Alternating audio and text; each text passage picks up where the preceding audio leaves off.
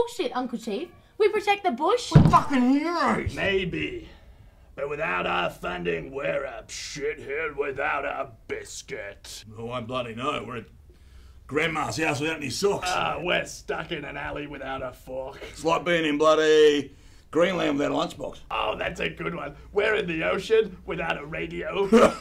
We're at a bloody strip club without a stopwatch. We're in space without a duck. We're at the footy without a bloody knife. When you get surrounded by bloody bogans at the back of the toilet block and they all want to ship you and you've got to try defending yourself and the pain keeps coming back every night when you sleep.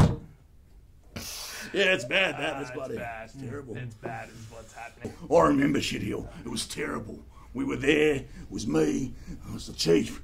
Johnny. Jerry was marching on us. Marching. Coming up the hill. We were low on ammo. I took a bullet in the shoulder. I didn't mind. Didn't mind the pain. But as it tore through my flesh, I dropped. The last biscuit.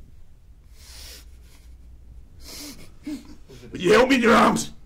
You held me in your arms, Chief. He said, it's all right, big fella. It's all right. Let it go. We may be up to Hill without a biscuit. But it's going to be okay.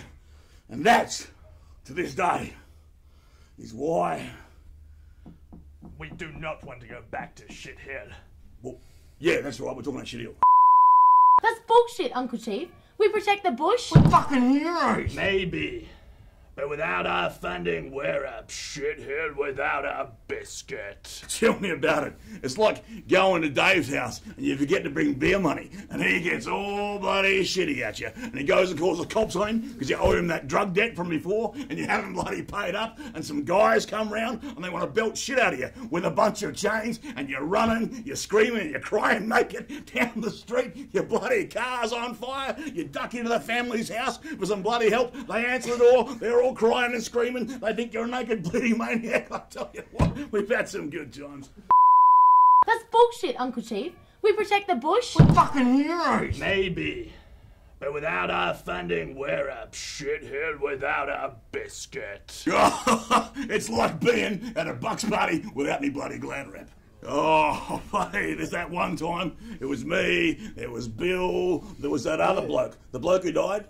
The bloke who caught that bayonet in the ear. What was his name? Rojo, was it? Rojo? Rojo, was it? Rojo? Yeah. Rojo? No, I think he was a Kiwi. Rainbow. Yeah. We're with Rojo, who might have been a Kiwi. It's not important, the story is what I'm trying to say. It's not important. Stop talking about Rojo being a Kiwi. It's a bit racial. Let it go. Let it go. I'm black, I'm allowed to. Don't play that card.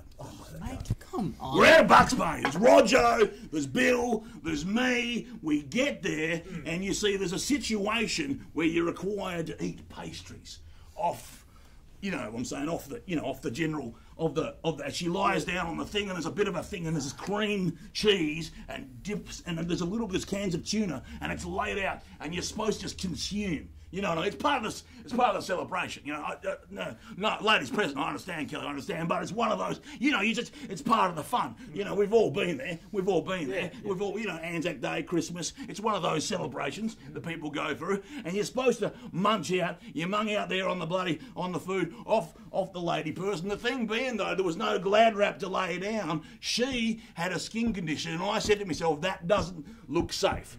Because being a survivalist, I'm all about bloody safety. And I said, no, I'll eat the tuna out of the can. I'll eat that.